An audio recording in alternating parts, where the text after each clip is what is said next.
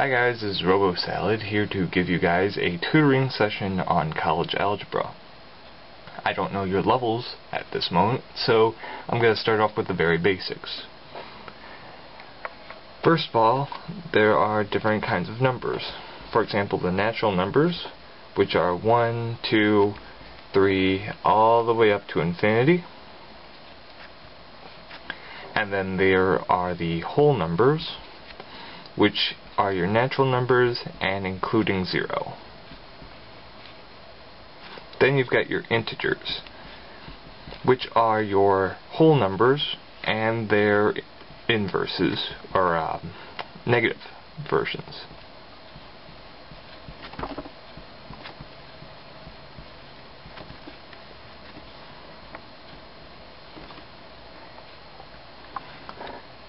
Now, we've also got a couple other sets of numbers, including the rational numbers and the irrational numbers.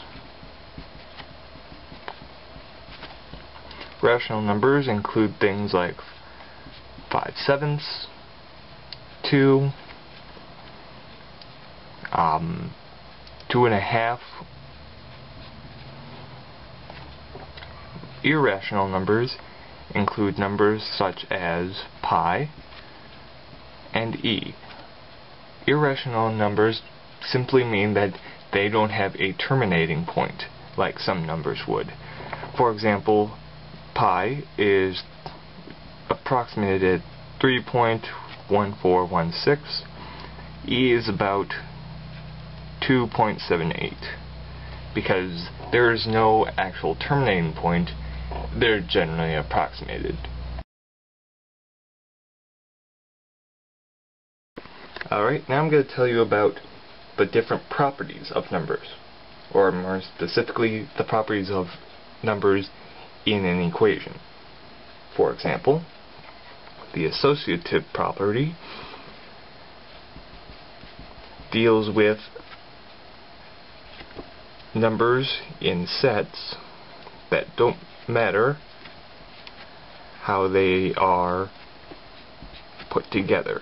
For example, a plus b plus c, the quantity a plus b plus c, is the same as if you took a plus the quantity of b plus c.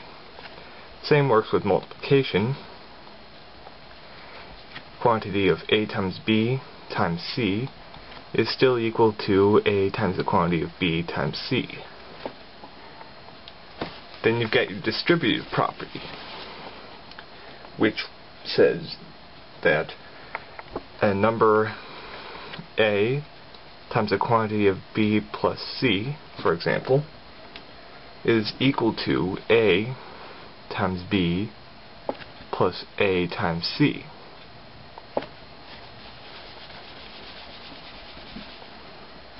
Then you've got a commutative property, which basically states that numbers can be added in any order. A plus b is still the same as b plus a.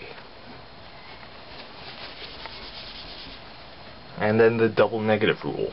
You'll use this quite a bit later on, where any number that's negative multiplied by -1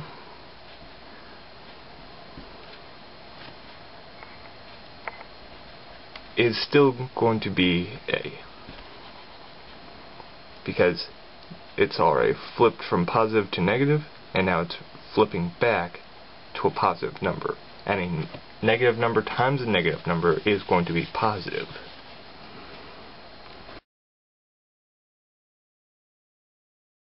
Now let's talk about inequalities. Inequalities are similar to equations, but instead of having an equal sign,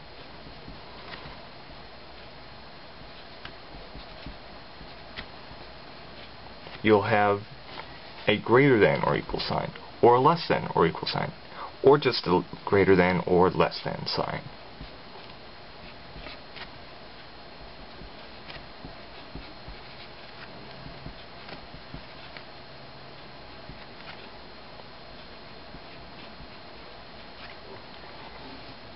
Now you might also encounter a few other things, such as not equal to used in the rational numbers where b cannot equal 0.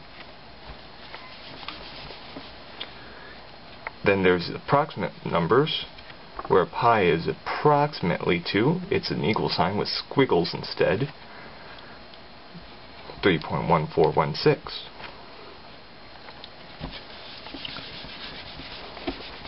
These are going to be used later on when you use graphing and asymptotes.